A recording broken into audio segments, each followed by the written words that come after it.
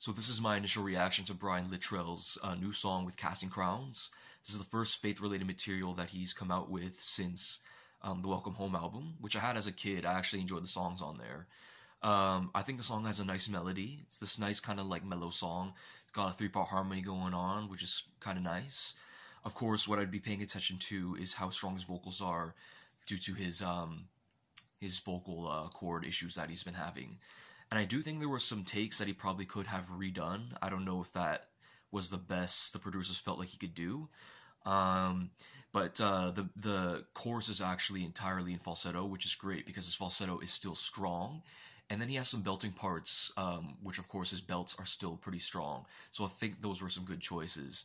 Altogether, I will say this, I did like this song more than the NSYNC song, although I don't feel like I would listen to the song over and over, but I did like this better than the NSYNC song.